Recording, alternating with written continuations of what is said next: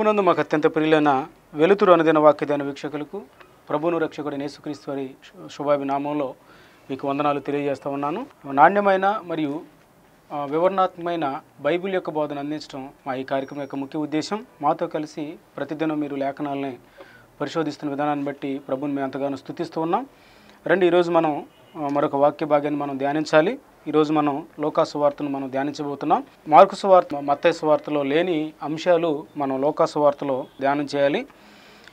లోకా సువార్తను మనం చెప్పుకోబోయే ముందు లోకా యొక్క సువార్త యొక్క నేపథ్యం ఏంటి, రచయిత, రచనా కాలం, రచనా స్థలం, వీటన్నిటి గురించి మనం నేర్చుకోవాలి. ఏదైనా ఒక బైబిల్లో ఉన్న పుస్తకాన్ని గురించి మనం స్టడీ చేసేటప్పుడు ఆ పుస్తకం ఏ ఉద్దేశంతో రాయబడింది, ఆ రచయిత ఆ వ్యక్తిత్వం ఎటువంటిది, ఎవరిని దృష్టిలో పెట్టుకొని ఆ పుస్తకం రాయాల్సి వచ్చింది, లేకపోతే ఆ లెటర్ రాయాల్సి వచ్చింది అనేది ఆనాటి పరిస్థితుల్ని, ఆనాటి పద్ధతుల్ని, లేకపోతే ఆనాటి సాంప్రదాయాల్ని, ఆనాటి విషయాలన్నిటిని మనం గ్రహిస్తూ ఉంటే మనం మరింత ఎక్కువగా అర్థవంతంగా ఆ లేఖన భాగాల్ని అర్థం చేసుకోవడానికి అవకాశం ఉంటుంది. లోకా గురించి మనం మాట్లాడితే ఈ లోకా సువార్త యొక్క రచయిత వైద్యుడైన లోకా అంటారు. ఎందుకని వైద్యుడు అంటారంటే తను వైద్య వృత్తి నుంచి వచ్చాడు, అందుకనే వైద్యుడైన లోకా అని దాని గురించి మాట్లాడతాడు.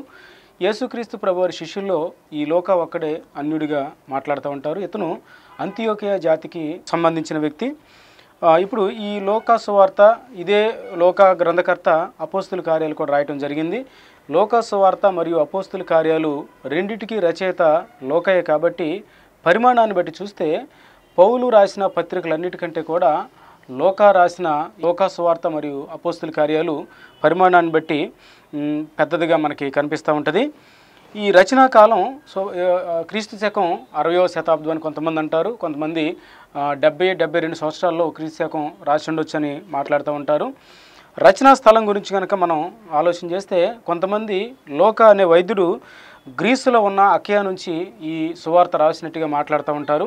లేదు, కొంతమంది దీన్ని మార్కులాగానే రోమ్లో ఉండి రాసినట్టుగా మాట్లాడుతూ ఉంటారు. ఎక్కడి నుంచి తను రాసినప్పటికీ ఇది దైవ ప్రేరేపిత గ్రంథం, లేకపోతే దైవ ప్రేరేపిత సువార్త అని మనం ఇట్టే అర్థం చేసుకోవచ్చు.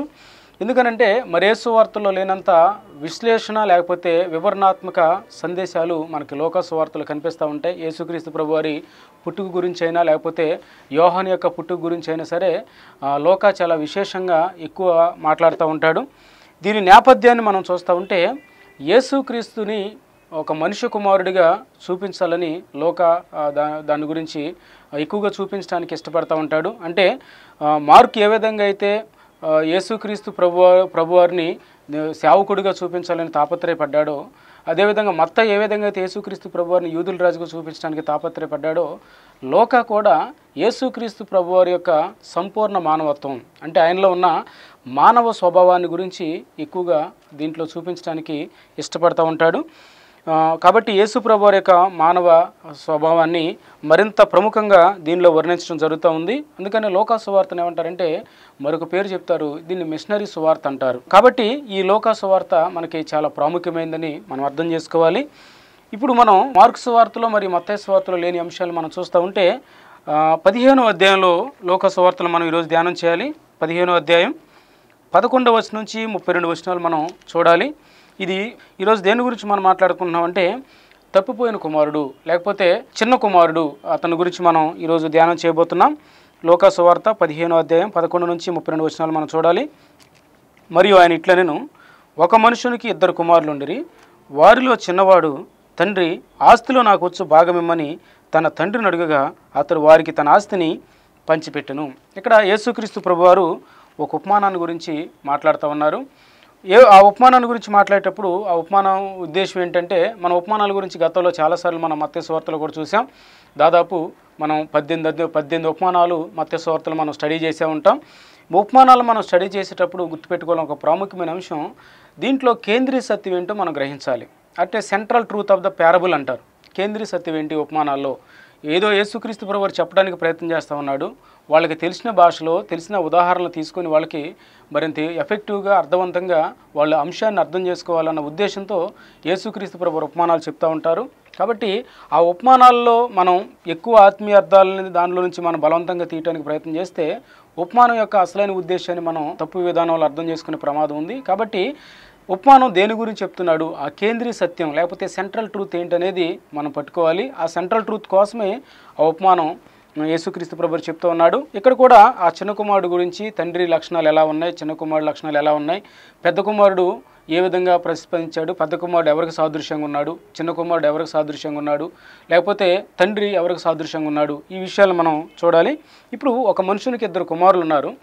2 కుమారుల్లో పెద్ద కుమారుడు తన ఆస్తి గురించి మాట్లాడలేదులే, కానీ చిన్న కుమారుడు మాత్రం తండ్రి దగ్గరకు వచ్చేసి ఏమన్నాడంటే, తండ్రి ఆస్తిలో నాకు వచ్చే భాగం ఇవ్వు అని తండ్రిని రిక్వెస్ట్ చేస్తూ ఉన్నాడు, అడుగుతూ ఉన్నాడు. అంటే ఆనాటి యూదుల కాలంలో ఉన్న పరిస్థితి ఏంటంటే, ఆస్తిని పంచిపెట్టాలంటే ఒక తండ్రి తన తదనంతరం ఆస్తిని 2 కుమారులు ఉంటే 2 కుమారులకి, లేకపోతే ఎంతమంది ఉంటే అంతమందికి సమానంగా పంచిపెట్టేవాడు. తన మరణం తర్వాత అది వీళ్ళ స్వాధీనంలో చేయాలి. కానీ ఈ చిన్న కుమారుని యొక్క దుడుకు స్వభావాన్ని గురించి మనం ఆలోచన చేస్తూ ఉంటే, తండ్రి దగ్గరికి వెళ్ళి, తండ్రి నువ్వు సజీవంగా ఉన్నావు, నువ్వు ఎలా ఉన్నా పర్లేదు, నాకు వచ్చే వాటా ఆస్తిలో నాకు ఇచ్చేసేయని తండ్రిని అడగటం జరిగింది. తండ్రి బహుశా రిజెక్ట్ చేసి ఉంటాడు. బట్ అయినప్పటికీ కుమారుడు పదే అడిగిన దాన్ని బట్టి ఆ కుమారుడికి రావాల్సిన ఆస్తిని తండ్రి పంచిపెట్టినట్టుగా మనం చూస్తూ ఉంటాం. ఎప్పుడైతే కుమారుడు ఆస్తిని పంచిపెట్టమని అడిగాడో తండ్రి వెంటనే పంచిపెట్టాడు. ఇప్పుడు 13వ వచనం చూడండి. ఆస్తి లేకపోతే ఆ డబ్బు సంచిని చేతపట్టుకున్న చిన్న కుమారుడు ఏ విధంగా తండ్రికి దూరం అయిపోయాడు, తండ్రికి దూరం అవటం వల్ల వచ్చిన పర్యవసానాలు ఏంటి, ఆ పరిస్థితుల్లో తను నేర్చుకున్న గుణపాఠం ఏంటి, ఏ విధంగా తను మళ్ళీ తండ్రి దగ్గరికి వస్తున్నాడో ఈ ఉపమానాల్లో యేసుక్రీస్తు ప్రభువారు స్పష్టంగా మాట్లాడుతూ ఉన్నారు. ఇప్పుడు చిన్న కుమారుడు ఏం చేస్తూ ఉన్నాడంటే, కొన్ని దినములైన తరువాత ఆ చిన్న కుమారుడు సమస్తాన్ని కూర్చుకొని దూరదేశంనకు ప్రయాణమైపోయి అచ్చట తన ఆస్తిని దుర్వ్యాపారం వలన పాడు చేసును. ఎంత త్వరగా ఆస్తిని లేకపోతే డబ్బు సంచిని చేతపట్టుకున్నాడో అంతే త్వరగా దాన్ని పాడు చేయటం కూడా మనం చూస్తూ ఉన్నాం. చూడండి, కొన్ని దినములైన తర్వాత వాడు ఆ సమస్తాన్ని సమకూర్చుకొని అన్నీ కూడా చేతపెట్టుకొని దూరదేశానికి ప్రయాణమైపోయాడు. అంటే వేరే దేశం వెళ్ళిపోయాడు, వేరే ప్రాంతానికి వెళ్ళిపోయాడు. ఉద్దేశం ఏమై ఉంటుందంటే, బహుశా తను అక్కడ ఆ డబ్బును వాడిన విధానాన్ని బట్టి దుర్వ్యాపారం వల్ల దాన్ని పాడు చేశాడు అంటున్నారు. కాబట్టి ఇక్కడ లేని కొన్ని పాపభూయిష్టమైన పనులు ఏమన్నా అక్కడ ఉంటాయేమో, లేకపోతే ఇక్కడ లేనటువంటి కొన్ని ఫెసిలిటీసు లేకపోతే సదుపాయాలు లేకపోతే అనుభవించడానికి ఏవైతే ఉన్నాయో ఇక్కడ లేనివి మరొక చోట ఉంటాయి. ఇక్కడ ఉంటే ఆ గ్రామస్తులు ఉంటారు, తండ్రి ఉంటాడు, అన్నయ్య ఉంటాడు, కొంతమంది అడ్డు చెప్తూ ఉంటాడు. వీళ్ళందరికీ దూరంగా స్వేచ్ఛ జీవితాన్ని కోరుకొని స్వేచ్ఛను ప్రేమించి తండ్రిని లేకపోతే ఆ కుటుంబాన్ని వదిలిపెట్టి దూరదేశం ఆ డబ్బు సంచిని చేతపట్టుకొని వెళ్ళాడు. ఏ డబ్బునైతే నమ్ముకొని వెళ్ళాడు, ఏ పాపభూయిష్టమైన పనులైతే నమ్ముకొని వెళ్ళాడో ఆ డబ్బుతోనే ఆ పనులతోనే తను పాడైపోవటం మనం చూస్తూ ఉన్నాం. వెళ్ళిపోయి దూరదేశం దుర్వ్యాపారం వలన తన ఆస్తి అంతటిని పోగొట్టుకున్నాడు, పాడు చేశాడని మాట్లాడుతున్నాడు. ఇక్కడ దుర్వ్యాపారం అని అనువదించబడిన పదానికి అర్థం ఏంటంటే, అంటే చిల్లంగి ఆటలో లేకపోతే పేక ఆటలో లేకపోతే గుర్ర పందాలు లేకపోతే బెట్టింగ్లు కాయటం కానివ్వండి, ఈ విధంగా స్నేహితులతో తిన్నాడు, స్నేహితులతో తిరిగాడు, స్నేహితులతో తాగాడు, స్నేహితులతో అనుభవించాడు, పాపాన్ని అనుభవించాడు. చివరిలో చూస్తే వేశ్యలతో తిని త్రాగేసిన ఈని కుమారుడని పెద్ద కుమారుడు చిన్న కుమారుడు గురించి మాట్లాడుతూ ఉంటాడు. అంటే వేశ్యల సాంగత్యాన్ని కోరుకున్నాడు, వేశ్యలతో తిరిగాడు, తన శరీరాన్ని పాడు చేసుకున్నాడు, మద్యం సేవించాడు, తన ఆరోగ్యాన్ని పాడు చేసుకున్నాడు, తండ్రికి దూరం అయిపోయాడు, అన్నకి దూరం అయిపోయాడు, స్నేహితులతో తిరుగుతూ ఉన్నాడు. ఈ స్నేహితులు ఇతన్ని మరింత ఎక్కువగా ఇతని దగ్గర ఉన్న డబ్బులన్నీ త్వరగా వాళ్ళు కూడా వాడేసుకొని చాలా త్వరగానే ఆ డబ్బు సంచి అంతా కూడా ఖాళీ అయిపోయింది. ఇప్పుడు చేతిలో చూస్తే చిల్లుగవ్వ కూడా లేనటువంటి పరిస్థితి. చూడండి, తండ్రి దగ్గర నుంచి వెళ్ళేటప్పుడు ఏ విధంగా ఉన్నాడు, తండ్రి దగ్గర నుంచి వెళ్ళిపోయిన తర్వాత తన పరిస్థితి ఏ విధంగా మారిందో అర్థం చేసుకోవాలి మనం. తండ్రి దగ్గర నుంచి వెళ్ళేటప్పుడు సూటు బూట్ వేసుకొని లేకపోతే తను చాలా హుందాగా ఇక్కడ నుంచి బయలుదేరి వెళ్ళిపోతూ ఉన్నాడు. ఇప్పుడు వెళ్ళేటప్పుడు డబ్బులు ఉన్నాయి, కానీ దూరదేశం అయిపోయిన తర్వాత అనేక మంది స్నేహితులు ఇతనికి పరిచయం అయిపోయారు. చెడ్డ స్నేహితులు చెడ్డ మార్గాల వైపు నడిపిస్తూ ఉంటారు. కాబట్టి ఈ స్నేహితులతో తిన్నాడు, తాగాడు, వేసులతో అనుభవించాడు. ఏదైతే తన కంటికి కనిపించిందో దాన్ని అనుభవించాలనుకున్నాడు, ఏదైతే చేయాలని తనకు తోచిందో తనకి ఇట్లా చేయకూడదని చెప్పేవాళ్ళు లేరు, తనందరినీ దూరపరుచుకున్నాడు. కావాలని కుటుంబాన్ని తండ్రిని తృణీకరించి తను దూరదేశం వెళ్ళిపోయాడు. దుర్వ్యాపారంతో తనకున్న డబ్బులన్నింటినీ కూడా పాడు చేయటం మనం చూస్తూ ఉన్నాం. 14-15 వచనాలు చూస్తే, అదంతయు ఖర్చు చేసిన తర్వాత ఆ దేశమందు గొప్ప కరువు రాగా వాడు ఇబ్బంది పడసాగి వెళ్ళి ఆ దేశస్థుల్లో ఒకని చెంత చేరును. అతడు పందులను మేపుటకు తన పొలములలోనికి వానిని పంపెను. చూడండి ఏ విధంగా తన ప్రయాణం ప్రారంభమైంది, ఏ విధంగా తను పతనం అవుతున్నాడో చూడండి. పాపం ఒక వ్యక్తిని ఏం చేస్తుందంటే పతనావస్థకు తీసుకెళ్ళిపోతుంది, తనని మెల్లిమెల్లిగా పాడు చేస్తుంది. అల్టిమేట్గా ఎక్కడి వరకు అయితే ఆ వ్యక్తిని పడగొట్టగలదో అక్కడి వరకు భ్రష్టు పట్టించే తత్వం పాపానికి లేకపోతే సాతానికి ఉందని గమనించాలి.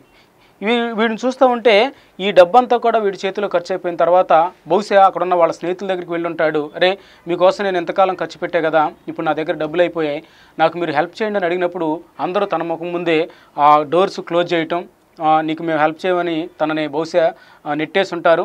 కాబట్టి డబ్బులు ఉన్నప్పుడు అందరు స్నేహితులు ఇతనుకున్నారు. డబ్బులు ఎప్పుడైతే ఇతని చేతుల్లో లేవో అప్పుడు వరకు తనతోనే గడిపిన, తనతో పాటు అనుభవించిన స్నేహితులందరూ ఒక్కొక్కరుగా దూరం అయిపోయారు. ఎవరు ఆపద్దిన మందు అక్కడికి రావట్లేదు, ఇతని దగ్గర ఉన్న డబ్బు కూడా అక్కడికి రావట్లేదు, ఇతని స్నేహితులు కూడా తనకి ఏమాత్రం హెల్ప్ చేయట్లేదు. చూడండి, బెల్లం ఉన్నప్పుడు ఈగలు ఉంటాయన్న సామెత సందన్న మన దగ్గర డబ్బులు ఉన్నప్పుడే మన బంధువులు కానీ స్నేహితులు కానీ మన చుట్టూ తిరుగుతూ ఉంటారు. ఎప్పుడైతే మన చేతుల్లో డబ్బులు లేవో, మన దగ్గర మన బ్యాంక్ అకౌంట్ నిల్లని చూపిస్తూ ఉందో మనకున్న బంధువులు కానీ రక్త సంబంధికులు కానీ స్నేహితులు కానీ మనకి దూరం అయిపోతూ ఉంటారు. ఎందుకంటే మనల్ని వాళ్ళు ప్రేమించేది మన తత్వాన్నో లేకపోతే మంచితనాన్ని చూసలే కాదు కానీ మన దగ్గర ఉన్న డబ్బుని బట్టి, ఆస్తిని బట్టి మనల్ని ప్రేమిస్తూ ఉంటారు. ఈ చిన్న కుమారుని కూడా ఆ స్నేహితులందరూ అలాగే ప్రేమించారు. ఇతను తన పట్టుకూటు కోసం లేకపోతే తన జీవనాన్ని సాగించడం కోసం రకరకాల ప్రయత్నాలు చేసి చివరికి వేసారిపోయి ఆ దేశస్తుల్లో ఒక దగ్గరికి వెళ్ళాడు.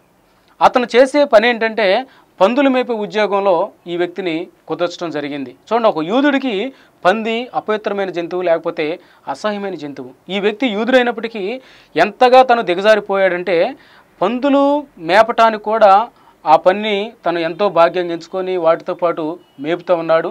మేపుతూ ఉన్నప్పుడు తనకు ఆకలేస్తుంది. పందులు తినే పొట్టు అంటే పందుల ఆహారం తినటానికి కూడా తను వాటి దగ్గరికి వెళ్ళిపోయి వాటిని తింటూ ఉంటే యజమాని చూసి అక్కడి నుంచి కూడా ఇతన్ని తరిమి కొట్టడం జరుగుతూ ఉంది. ఈ విధంగా తను ఏ విధంగా ఉన్నాడంటే తినటానికి తిండి లేదు, కట్టుకోవటానికి బట్టలు లేవు, అతని దగ్గర ఏమాత్రం డబ్బు లేదు. కాబట్టి అగ్లీగా లేకపోతే అసహ్యంగా మురికిగా తను కనిపిస్తూ పందులతో పాటు పడుకుంటూ పందులతో పాటు తింటూ పందులతోనే జీవనం సాగిస్తూ చివరికి అక్కడి నుంచి కూడా అతను వెళ్ళగొట్టబడ్డాడు. ఇప్పుడు తనకు జీవనాధారం ఉందా అంటే అక్కడ జీవనాధారం కూడా తనకి ఏమాత్రం లేదు, నిలువు నీడ లేదు, డబ్బులు లేవు, దేశం కానీ దేశం, ప్రజలు కానీ ప్రజల మధ్యలో తను ఇబ్బంది పడతా ఉన్నాడు. ఒక్క నిమిషం ఇక్కడ ఆగి మనం ఆలోచన చేస్తే ఇంతగా తను ఇబ్బంది పడటానికి గల కారణం ఏంటంటే తన స్వయంకృత అపరాధం. లేకపోతే కావాలనే తండ్రి దగ్గర నుంచి దూరం అయిపోయాడు, కావాలనే తండ్రి ప్రేమను తను వద్దనుకున్నాడు, కావాలని తన ఇష్టం వచ్చినట్టుగా బ్రతకడానికి ఇష్టపడ్డాడు. దాంట్లో ఎంజాయ్ చేయటం, దాంట్లోనే సంతోషపడటం ప్రారంభించాడు. ఒక సామెత ఏం చెప్తుందంటే సిన్ థ్రిల్స్ బట్ కిల్స్ అని మాట చెప్తారు. పాపం నీకు చేసేటప్పుడు థ్రిల్గా ఉంటుందేమో కానీ అది నిన్ను చంపేస్తుంది, దాని పర్యవసానం నీకు మరణమే అన్న సామెత ఈ వ్యక్తి జీవితంలో మనం చూడొచ్చు. అందుకని ఇతనికి ఏం పేరు పెట్టారంటే తప్పిపోయిన కుమారుడు, తప్పిపోయి దొరికిన కుమారుడు, చనిపోయి మరలా బ్రతికిన కుమారుడు అని తను పిలుస్తూ ఉంటారు. ఇప్పుడు ఆ వ్యక్తి ఏం చేస్తున్నాడంటే ఆలోచన చేస్తూ ఉన్నాడు. 17వ వచనంలో మనం చూస్తాం, బుద్ధి వచ్చినప్పుడు అంటే రిపెంట్ అవుతా ఉన్నాడు. తన పరిస్థితిని బట్టి ఏ విధంగా తన గతంలో గడిపాడో తనకు తెలుసు, తండ్రి దగ్గర ఎన్ని సదుపాయాలు ఉన్నాయో తనకు తెలుసు, తండ్రి దగ్గర ఉన్న పనివాళ్ళు కూడా ఏనాడు ఆకలితో అలమటించడం తను పుట్టినప్పటి నుంచి ఎప్పుడు కూడా చూసి ఉండలేదు. పనివాళ్లే అంత సమృద్ధిగా అంత హుందాగా దర్జాగా బ్రతుకుతుంటే ఈ రోజున ఆ చిన్న కుమారుడు అనుకుంటున్నాడు, పడుకొని ఆలోచిస్తున్నాడు, నేనైతే ఇక్కడ ఆకలితో చచ్చిపోతున్నాను, నా తండ్రి దగ్గర పనివాళ్ళు సంపూర్ణంగా బ్రతుకుతూ ఉన్నారు, సంతృప్తిగా బ్రతుకుతూ ఉన్నారు, ఏ లోటు వాళ్ళకి లేదు, కానీ నేను ఇక్కడ ఆకలితో చచ్చిపోతున్నాను. కాబట్టి నేనేం చేస్తానంటే లేచి నా తండ్రి దగ్గరికి వెళ్తా. ఎందుకని తండ్రి గురించి ఆలోచిస్తున్నాడు అంటే తనకి బుద్ధి వచ్చింది, పశ్చాత్తాపడుతున్నాడు. తను చేసిన తప్పును బట్టి, తను చేసిన అపరాధాన్ని బట్టి, తను తండ్రిని తిరస్కరించిన దాన్ని బట్టి, తండ్రి ప్రేమను వద్దనుకున్న దాన్ని బట్టి బాధపడతా ఉన్నాడు, పశ్చాత్తాపడతా ఉన్నాడు, కుమిలిపోతూ ఉన్నాడు, కన్నీరు కారుస్తూ ఉన్నాడు. ఆ పశ్చాత్తాపం ఎటువైపు నడిపిస్తుందంటే రక్షణార్థమైన ఈ పశ్చాత్తాపం అనేది మారు మనసు వైపుగా నడిపిస్తూ ఉంది. కాబట్టి ఈ తండ్రి ప్రేమ గుర్తొచ్చినప్పుడు హృదయం అంతా ద్రవించింది.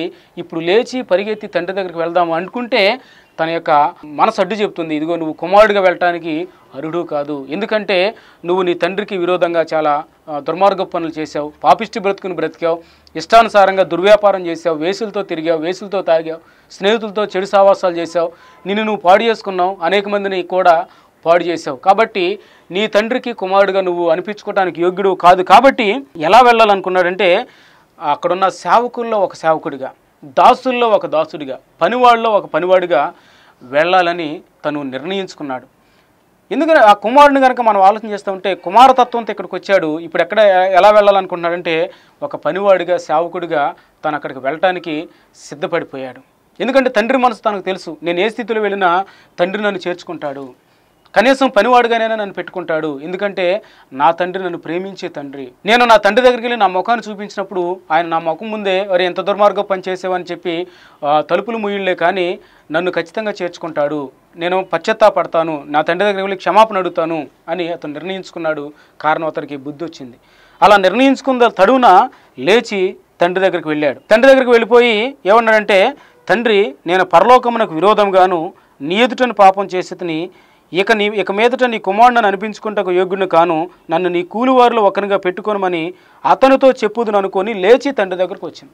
ఏ విధంగా అంటే, అయ్యా నీకు నేను కుమారుడిని అనిపించుకోవడానికి యోగ్యుని కాదు, నీకు విరోధంగా నేను పాపం చేశా, పరలోకానికి విరోధంగా నేను పాపం చేశా. ఎవరిని జ్ఞాపకం చేసుకుంటున్నాడంటే బుద్ధి వచ్చినప్పుడు దేవుని జ్ఞాపకం చేసుకుంటున్నాడు, పరలోకానికి జ్ఞాపకం చేసుకుంటున్నాడు. తను ఏ వ్యక్తి అయినా సరే చేసే పాపం అది మనుషులకు వ్యతిరేకమైంది కాదులే కానీ దేవునికి వ్యతిరేకమైంది. అందుకనే sin which is against to the nature of the God అంటారు. అంటే పాపం అంటే దేవుని గుణలక్షణాలకు వ్యతిరేకమైంది. దావీదు భక్తుడు 51వ కీర్తనలో తను పశ్చాత్తాపడుతూ అంటాడు, నీ ఎదుట కేవలం నీకు విరోధంగా నేను పాపం చేశాను. నేను పాపం చేసింది బెత్షెబాకో లేకపోతే ఊరియాకు విరోధంగా కాదు, కానీ నేను చేసిన పాపం నీకు విరోధంగా నేను పాపం చేశాను, నన్ను క్షమించని కీర్తనకారుడైన దావీదు 51వ కీర్తనలో మాట్లాడుతూ ఉంటాడు. కాబట్టి మనం చేసే పాపం అది పరలోకానికి విరోధమైంది, దేవుడికి విరోధమైంది. కాబట్టి దేవుడు ఖచ్చితంగా దాని మీద యాక్షన్ తీసుకుంటాడు. ఈ చిన్న కుమారుడు బుద్ధి వచ్చినప్పుడు పశ్చాత్తాపడుతూ తండ్రి దగ్గరికి వెళ్ళి లేచి, నీ కుమారుని పిలిపించుకోవడానికి నాకు యోగ్యత లేదు, దాన్ని నేను పోగొట్టుకున్నా, కాబట్టి నీ పనివారిలో ఒకని పనివానిగా నన్ను పెట్టుకో, నేను నీకు విరోధంగా పాపం చేశా, పరలోకానికి విరోధంగా దేవునికి విరోధంగా కూడా నేను పాపం చేశాను అని చెప్దాం అనుకొని లేచి తండ్రి దగ్గరికి తను ఏదో ఒక విధంగా కష్టపడి రావటం జరిగింది. చూడండి, వెళ్ళేటప్పుడు ఎంత హుందాగా వెళ్ళాడు, సూటు బూట్ వేసుకొని, లేకపోతే అందరికీ హాయిలో బాయిలు చెప్పుకుంటా దండలు వేసుకొని ఊరేగింపుగా, లేకపోతే ఇంత డబ్బు సంచిని చేత పట్టుకొని చాలా దర్జాగా వెళ్ళిన అతను, నీట్గా వెళ్ళిన అతను వచ్చేటప్పుడు తన పరిస్థితి ఎలా ఉందంటే చాలా దయనీయమైన పరిస్థితి. ఎవరు చూసి కూడా గుర్తుపట్టలేనంతగా మారిపోయిన స్థితి. చాలా రోజుల నుంచి అన్నం లేదు, చాలా రోజుల నుంచి స్నానం లేదు, చాలా రోజుల నుంచి తను నీరసించిపోయాడు, బలహీనమైపోయాడు. ఈ విధంగా కట్టుకోవటానికి బట్టలు కూడా సరిగా లేక చిరిగిపోయిన వస్త్రాలతో ఒక దయనీయమైన స్థితిలో ఒక పిచ్చోడుగా, అనామకుడిగా తను తండ్రి దగ్గరికి లేచి రావటం మనం చూస్తూ ఉన్నాం. చూడండి, తండ్రితో ఉన్నప్పుడు తను ఎంత సమృద్ధిగా ఉన్నాడు, తండ్రిని దూరపరుచుకున్న తర్వాత ఎంతగా తన పరిస్థితి మారిపోయిందో చూడండి. ఒక సేవకుడిగా తండ్రి దగ్గరకు వస్తానని తను ఆ విధంగా నిర్ణయించుకొని వస్తే, ఎప్పుడైతే ఇతను తండ్రి దగ్గరకు వచ్చాడో 20వ వచనంలో మనం చూస్తాం, వాడింకా దూరంగా ఉన్నప్పుడు తండ్రి వాణిని చూసి కనికరపడి పరిగెత్తి వాని మెడ మీద పడి ముద్దు పెట్టుకొనిను. ఆ చిన్న కుమారుడు కూడా ఆశ్చర్యపడే రీతిలో తండ్రి ఒక పని చేస్తున్నాడు. చాలా దూరం నుంచి కుమారుడిని చూస్తున్నాడు. వృద్ధుడు తండ్రి మేడ మీదకి వెళ్ళాడు. ప్రతిరోజు ఈరోజన్నా నా కుమారుడు వస్తాడేమోనని ప్రతిరోజు తను ఎదురు చూడని దినమంటూ లేదు, ఎదురు చూడని గంట అంటూ లేదు, ఎదురు చూడని క్షణం అంటూ లేదు. తండ్రి కుమారుడు రాకోసం ఎదురు చూస్తున్నాడు. తండ్రికి తెలుసు, ఏదో ఒక రోజు నా కుమారుడు తప్పు తెలుసుకొని వస్తాడు, ఏదో ఒక రోజు ఇతను మారు మనసు పొందుతాడు, ఏదో ఒక రోజు మళ్ళీ నా దగ్గరికి ఇతను వస్తాడు అని తండ్రి ఎదురు చూశాడు. దూరంగా కుమారుడు కనిపిస్తూ ఉన్నాడు, చాలా దయనీయమైన పరిస్థితుల్లో వస్తున్నాడు, ఎవరూ కూడా తనను గుర్తుపట్టట్లేదు. కానీ తండ్రి తనని గుర్తుపెట్టాడు, కళ్ళల్లో ఒత్తులేసుకొని తన కోసం ఎదురు చూస్తున్నాడు. ఈ విధంగా ఇంతగా చేయడానికి తను యోగ్యుడని కాదు, ఒకే ఒక కారణం, తను కుమారుణ్ణి ప్రేమిస్తున్నాడు. తను ఇతనికి కుమారుడు, అది చాలు ఆ తండ్రి తనని ప్రేమించడానికి. తన తప్పులు చూడలేదు, తన యొక్క అపరాధాలు చూడలేదు, తన యొక్క పాపిష్టి బ్రతుకుని చూడలేదు. కారణం ఏంటంటే తను ఇప్పుడు రిపెంట్ అయ్యాడు.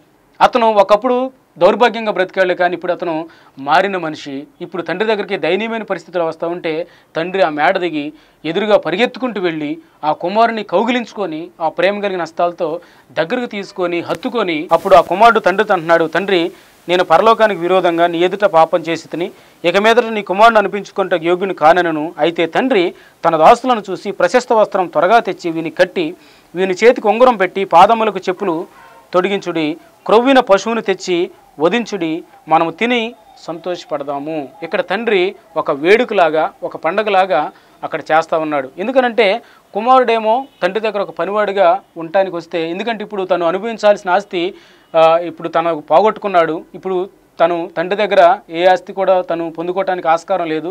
కాబట్టి తను ఒక సేవకుడిగా ఉండాలనుకుంటే తండ్రి తనకంటే ఉన్నతమైన పొజిషన్, ఇదివరకటి కంటే కూడా ఉన్నతమైన పొజిషను స్థానాన్ని ఈ కుమారుడికి ఇవ్వటం జరుగుతుంది. కారణం ఆ కుమారుడు మారు మనసు పొందాడు, పశ్చాత్తాపడ్డాడు. ఏమాత్రం తిరస్కరించట్ల తండ్రి దగ్గరికి వచ్చినప్పుడు. అందుకనే అక్కడున్న సేవకులను పిలిచాడు.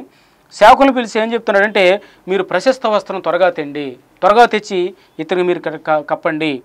ప్రశస్త వస్త్రం తెచ్చి ఏం చేయాలంటే ఇంకా ఈ చేతికి ఉంగరం పెట్టండి. ఉంగరం అధికారానికి గుర్తు. అంటే కుమారుడికి ఒక అధికారాన్ని ఇస్తున్నాడు, ఒక స్థాయిని ఇస్తున్నాడు. తర్వాత తనని ఎంతో ఘనపరుస్తూ ఉన్నాడు. పాదాలకు చెప్పులు తొడిగించాడు. క్రొవ్విన పశువుని వధింపజేసి ఏమన్నాడంటే, బాగా కొవ్విన పశువుని తీసుకురండి, దాన్ని మనం వధించుకుందాం, మనం అందరం తిని సంతోషపడదాం. ఎందుకంటే this is the time to rejoice. ఇది మనం సంతోషించాల్సిన సమయం. ఎందుకని సంతోషించాల్సిన సమయం అంటే, ఈయన కుమారుడు చనిపోయి బ్రతికాడు, తప్పిపోయి దొరికినని చెప్పను, అంతట వారు సంతోషపడసాగిరి. ఇక్కడ చూస్తే ఎందుకని ఈ ప్యాసేజ్కి ఒక పేరు పెడతాడు, తప్పైన కుమారుడు అంటారు.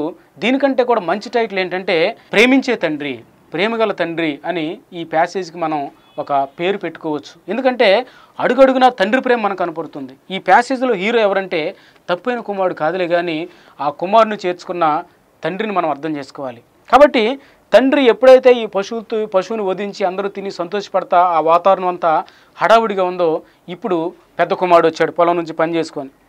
పెద్ద కుమారుడు వచ్చి ఏమన్నాడంటే, వాడు ఇంటి దగ్గరకు వచ్చినప్పుడు వాయిద్యాలు, నాట్యాలు, ఈ సంతోషాలు, విందులు, వినోదాలన్నీ కనపడతా ఉంటే తన మనసులో చాలా ద్వేషం వచ్చింది. చూస్తే తమ్ముడు లోపల ఉన్నాడు. తమ్ముడు ప్రశస్తత్వం తొడుక్కొని ఉన్నాడు, పాదాలకు చెప్పులు వేసుకొని ఉన్నాడు, చేతికి ఉంగరం పెట్టుకొని ఉన్నాడు, తండ్రి పక్కన తిరుగుతూ ఉన్నాడు. ఇదిగో ఎంత హుందాగా అతను ఉంటా ఉంటే ఇది చూసిన పెద్ద కుమారుడు మనసులో చాలా బాధపడ్డాడు, వ్యసన పడుతూ ఉన్నాడు. వ్యసనపడి ఏమన్నాడంటే అతను పిలిచి ఇదేంటని అడిగాడు. అప్పుడు ఆ దాసుడు వచ్చి అంటున్నాడు, ఇదిగో నీ తమ్ముడు వచ్చి ఉన్నాడు, అతడు తన యొద్దకు సురక్షితంగా వచ్చినందుకు నీ తండ్రి క్రొవ్విన పశువును వధింపసాగాడు. ఇదిగో అందుకనే ఇది సంతోషపడే సమయం అని చెప్పారు, నీ తమ్ముడు వచ్చాడని చెప్తా ఉన్నారు. ఇప్పుడు సంతోషించాల్సిన పెద్ద కుమారుడు కూడా వ్యసన పడితే ఏమనుకుంటున్నాడంటే తండ్రిని పిలిచి తండ్రి మీద అలిగాడు. లోపలికి రమ్మని ఆహ్వానిస్తే లోపలికి వెళ్ళటానికి కూడా తనకు మనసు రాలేదు. బాధపడతా ఉన్నాడు, వ్యసన పడతా ఉన్నాడు, మదన పడతా ఉన్నాడు, ఈర్ష్య పెడతా ఉన్నాడు. ద్వేషంతో హృదయం అంతా నిండుకొని తండ్రిది అన్నాడు, ఇదిగో ఏనాడైనా నా స్నేహితులతో తిని తాగటానికి ఒక పశువునైనా వధించావా? ఇదిగో నేను ఏ రోజున నీ మాట విన్నాను, నీతో పాటు పొలంలో పనిచేశాను, నీకంతా నేను ఆస్తిని సమకూరుస్తూ ఉంటే ఇదిగో వేషులతో తిని తాగేసిన ఈ నీ కుమారుడు. ఈ పెద్ద కుమారుడిని ఎప్పుడు చూసినా సరే తండ్రితో అంటాడు ఈ నీ కుమారుడు అంటాడు, కానీ నా తమ్ముడని ఒక్కసారి కూడా తను మాట్లాడు. అంటే తమ్ముడుగా తనని యాక్సెప్ట్ చేయట్లేదు ఇతను. ఈ నీ కుమారుడు వచ్చినప్పుడు ఇంత చేశావు, ఈ నీ కుమారుడు వచ్చినప్పుడు ఒక క్రొవ్విన పశువును వధించావని వేరు చేసి తమ్ముడిగా చూడకుండా ఇతను నీ కుమారుడు అంటాడులే, కానీ తమ్ముడిని తమ్ముడిగా పిలవడు. తండ్రి మాత్రమే తన కుమారుణ్ణి దగ్గరకు చేర్చుకోవడం జరుగుతూ ఉంది.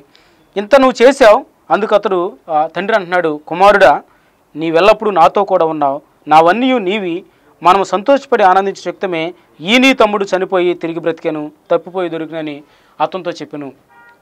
పెద్ద కుమారుడేమో ఈ నీ కుమారుడు అంటూ ఉంటే తండ్రి అంటున్నాడు ఈ నీ తమ్ముడు చనిపోయి బ్రతికాడురా, ఈ నీ తమ్ముడు ఇదిగో తప్పిపోయి మనకు దొరికాడు, మనందరం సంతోషపడే సమయం. ఇదిగో అతను తన తప్పును తెలుసుకున్నాడు, తను చేసిన పాపాన్ని బట్టి, తను చేసిన అపరాధాలను బట్టి, తను చేసిన తిరస్కారాన్ని బట్టి, తను చేసిన దౌర్భాగ్య పనులు బట్టి తను పశ్చాత్తాపడ్డాడు, దేవునికి విరోధంగా పాపం చేసిన ఒప్పుకున్నాడు. కాబట్టి ఇతను మనం చేర్చుకోవటం యుక్తమే. నువ్వు ఎప్పుడు నాతోనే ఉన్నావు, నా దగ్గర ఉన్న ఆస్తి అంతా నీదే, నువ్వు ఇప్పుడు బాధపడటానికి అవకాశం లేదు అని పెద్ద కుమారుని కూడా సముదాయించాడు. ఇప్పుడు ఈ ఉపమానాన్ని కనుక మనం ఆలోచన చేస్తూ ఉంటే ఈ ప్రపంచంలో ఉన్న ఎవరైనా సరే ఇంతగా కుమారుడు తనకు విరోధంగా పాపం చేస్తే తనను కాదనుకొని వెళ్ళి ఆస్తినంతా పాడు చేసి వేసులతో తిరిగి దుష్టత్వపు పనులన్నీ చేసి దౌర్భాగ్యులతో తిరిగి ఆరోగ్యాన్ని పాడు చేసుకొని, మనసును పాడు చేసుకొని, ఆత్మను పాడు చేసుకొని తండ్రికి విరోధంగా ఇన్ని పాపాలు చేస్తే ఏ తండ్రి అయినా ఈ కుమారుని చేర్చుకుంటాడా? ప్రపంచంలో ఎవరు కూడా ఇటువంటి కుమారుని ప్రేమించరు. ఈ రోజున లోకంలో ఉన్న పరిస్థితులు మనం చూస్తూ ఉంటే, లోకంలో ఉన్న తండ్రులు మనం చూస్తూ ఉంటే, కానీ ఈ తండ్రి ఎవరికి సాదృశ్యంగా ఉన్నాడంటే దేవునికి సాదృశ్యంగా ఉన్నాడు. చిన్న కుమారుడు ఎవరికి సాదృశ్యంగా ఉన్నాడంటే తప్పిపోయిన మన పాపాలను బట్టి, అపరాధాలను బట్టి దేవునికి విరోధులం అయిపోయాం, దౌర్భాగ్యం అయిపోయాం, దేవుడిచ్చిన మహిమను మనం పోగొట్టుకున్నాం. కాబట్టి మన పాపాలను బట్టి, అపరాధాలను బట్టి చచ్చిపోయిన మనందరం ఈ చిన్న కుమారుడికి సాదృశ్యంగా ఉన్నాం. కాబట్టి ఇతను మారు మనసు పొందిన పాపి. గతంలో తండ్రి దగ్గర నుంచి వెళ్ళకముందు మారు మనసు లేదు, వెళ్ళిన తర్వాత అతను మారు మనసు పొందాడు. ఇప్పుడు పశ్చాత్తాపంతో తండ్రి దగ్గర తిరిగి వస్తున్నాడు. కాబట్టి ఇతను మారు మనసు పొందిన పాపి. అంటే చిన్న కుమారుడు ప్లేస్లో మనందరం ఉన్నాం. మనం అందరం దేవునికి విరోధంగా పాపం చేశాం, దేవునికి విరోధంగా తిరస్కరించాం, దేవునికి విరోధంగా దూరం అయిపోయి ఆయనకి ఇష్టం లేని బ్రతుకంతా బ్రతికాం, తిన్నాం, తాగాం, సుఖించాం, వేషులతో తిరిగాం, ఆరోగ్యాన్ని పాడు చేసుకున్నాం, శరీరాన్ని పాడు చేసుకున్నాం. ఈ విధంగా దేవునికి విరోధంగా మనం పాపం చేసినప్పటికీ ఎప్పుడైతే మనం పశ్చాత్తాపడ్డామో, మన పాపాలను బట్టి మనం పశ్చాత్తాపడినప్పుడు మోకరించి ఆయన సన్నిధిలో ఒప్పుకుంటే మన పాపాలను క్షమించి సమస్త దుర్నీతి నుంచి మనల్ని పవిత్రపరిచి మనల్ని హక్కును చేర్చుకునే పరలోకపు తండ్రి మనల్ని హక్కును చేర్చుకోవడానికి సిద్ధంగా ఉన్నాడు. కాబట్టి తండ్రి ఏమో దేవునికి సాదృశ్యంగా ఉన్నాడు, చిన్న కుమారుడేమో తప్పిపోయిన మనందరికీ బ్రతుకుల్ని చూపిస్తూ ఉన్నాడు. పెద్ద కుమారుని చూస్తూ ఉంటే పరిసయ్యులకు ప్రతిగా, లేకపోతే వారి వలె ఉండేవారికి సాదృశ్యంగా, శాస్త్రులు ఇటువంటి వారికి సాదృశ్యంగా కనిపిస్తూ ఉన్నాడు. ఎందుకంటే ఈ శాస్త్రులు కానీ పరిసయ్యులు కానీ వాళ్ళు అనుకుంటారు మేమే పరలోక రాజ్యానికి అర్హులని వాళ్ళు అనుకుంటారు. లేకపోతే సుంకరుల్ని, పాపుల్ని వాళ్ళు ఘోరంగా చూస్తూ ఉంటారు, తక్కువ వారిగా చూస్తూ ఉంటారు, దేవుడు వీళ్ళకి సంబంధం లేదనుకుంటారు, మేమే గొప్ప అనుకుంటారు, స్వనీతిని వాళ్ళు కనబరుస్తూ ఉంటారు. ఇక్కడ పెద్ద కుమారుడు కూడా తన స్వనీతిని కనపరుస్తూ ఉంటాడు. ఈ శాస్త్రులు పరిచయాలు ఏం చేస్తారంటే దేవుడు దుష్టులైన లేకపోతే విరోధులైన పాపుల పట్ల కృప చూపించడాన్ని వారు తట్టుకోలేరు శాస్త్రులు పరిచయాలు. ఎందుకంటే కృప చూపిస్తే మాకే కృప చూపించాలి, విరోధులైన వారికి, దుష్టులైన వారికి, సుంకరులు అయిన వారికి దేవుడు కృపను చూపిస్తే వీళ్ళు తట్టుకోలేకపోయేవాళ్ళు. కాబట్టి పెద్ద కుమారుడు చిన్న కుమారుడు తండ్రి దగ్గరకు వచ్చినప్పుడు తట్టుకోలేకపోతున్నాడు. కాబట్టి చిన్న కుమారుడు స్వనీతి పరులకి, లేకపోతే శాస్త్రులకి, పరిసయ్యులకి, లేకపోతే అటువంటి వారికి సాదృశ్యం కనపడుతూ ఉన్నాడు. కాబట్టి ఈరోజు పాఠంలో కనుక మనం నేర్చుకున్న విషయాలను కనుక ఆలోచన చేస్తూ ఉంటే దేవుని ప్రేమను మనందరం అర్థం చేసుకోవాలి. తండ్రి ప్రేమ ఏ విధంగా అయితే మనకి ఇక్కడ తప్పిపోయిన కుమారుడి విషయంలో కనపడిందో అంతకంటే ఎక్కువ ప్రేమ దేవుడు మనకి కల్వరి శిలువలో చూపిస్తూ ఉన్నాడు. వాస్తవానికి మనం దేవునికి విరోధంగా పాపం చేస్తే దేవుడే మన స్థానంలో శిక్ష భరించి మన ఎడల తన ప్రేమను కనపరుస్తూ ఉన్నారు. తన ఆఖరి రక్త బొట్టు వరకు మన కోసం చిందించి, మన కోసం ఆయన గాయపరచబడి, మన కోసం శిక్ష భరించి, మన స్థానంలో ఆయన పాపులకు రావాల్సిన శిక్ష అంతటిని భరించి మనల్ని పాప విముక్తులు చేసేవాడంటే మీరు నా కుమారులు, మీరు నా వైపు తిరిగితే, నా దగ్గరకు వస్తే నేను ఎంత మాత్రం మిమ్మల్ని తోసివేయను, ఇదిగో హృదయం అనే తలుపు దగ్గర నిలబడి నేను మీకోసం తడుతూ ఉన్నాను, మీరు హృదయాన్ని ఓపెన్ చేస్తే ఈరోజే ఈ క్షణమే నేను మీ దగ్గరకు వస్తాను, ఇంతగా నేను ప్రేమిస్తున్నాను. నిజమే, మనందరం దేవునికి ఉగ్రతకు పాత్రలం, దేవుని యొక్క కోపాన్ని చవిచూడాల్సిన వారం, దేవుని యొక్క శిక్షకు మనం భరించాల్సిన వారమై ఉండగా దేవుడు మనల్ని ప్రేమించి ఆ శిక్ష నుంచి మనల్ని విడిపించడానికి సిద్ధపడతా ఉన్నాడు. కాబట్టి దేవుని ప్రేమను మనం అర్థం చేసుకోవాలి. రెండు, మనం ఖచ్చితంగా రిపెంట్ అయితే, పశ్చాత్తాపడితే దేవుడు మనల్ని క్షమిస్తాడు. ఏ విధంగా అయితే తండ్రి కుమారుని క్షమించాడో దేవుడు కూడా మనం తప్పును మనం తెలుసుకున్నప్పుడు, పశ్చాత్తాపడ్డప్పుడు మనల్ని క్షమిస్తాడు. ఒకటి, దేవుని ప్రేమను మనం అర్థం చేసుకోవాలి. రెండు, మనం కనుక పశ్చాత్తాపడితే దేవుడు ఖచ్చితంగా మనల్ని క్షమిస్తాడు అన్నది మనకి ఈ తప్పిపోయిన కుమారుడు స్టోరీలో అర్థమవుతుంది. కాబట్టి నేడే మన హృదయాల్ని ప్రభువుకి అర్పిద్దాం, దేవుడిని మనం క్షమించమని అడుగుదాం. మన దౌర్భాగ్య స్థితిని బట్టి దేవుడు మనల్ని త్రోసివేసే దేవుడు కాదు, మనల్ని కౌగిలించుకొని ముద్దు పెట్టుకునేటంత ప్రేమ, మన కోసం ప్రాణం పెట్టేంత ప్రేమ దేవుడు చూపించాడు. కాబట్టి ఈరోజే నీ హృదయాన్ని ప్రభువుకి ఇస్తావా? తల్ల వంచండి, ప్రార్థన చేసుకుందాం. మహాపరిశుద్ధుడ, ప్రేమ గల తండ్రి, నీ పరిశుద్ధ నామాన్ని బట్టి వందనాలు, స్తోత్రాలు. తప్పైన కుమారుడు యొక్క ఈ ప్యాసేజ్లో మీరు మాతో మాట్లాడిన విధానాన్ని బట్టి నీకు వందనాలు. నిజమే ప్రభువా, మేమందరం ఆ తప్పైన కుమారుడు వల్లే ఉన్నాం, నీకు విరోధంగా పాపాలు చేస్తున్నాం, నీకు విరోధంగా బ్రతుకుతూ ఉన్నాం, నిన్ను మేము తృణీకరించాం. అయినప్పటికీ ప్రభువా, మేము బుద్ధి వచ్చినప్పుడు మేము నీ వైపు తిరిగితే, పశ్చాత్తాపడితే నిజంగా నువ్వు మమ్మల్ని ప్రేమించి మమ్మల్ని క్షమించే దేవుడిగా ఉన్నావని ఈరోజు మీరు మాతో మాట్లాడిన విధానాన్ని బట్టి నీకు వందనాలు. కాబట్టి ఇంత గొప్ప దేవుడిని మేము కలిగి ఉన్నందుకని స్తుతిస్తూ, ఏ బిడ్డలైతే నిన్ను హృదయంలోకి ఆహ్వానిస్తున్నారో ఆ నీ బిడ్డలందరినీ మీరు రక్షించమని, క్షమించమని యేసుక్రీస్తు వారి ద్వారా ప్రార్థిస్తున్నాము తండ్రి. ఆమేన్. God bless you.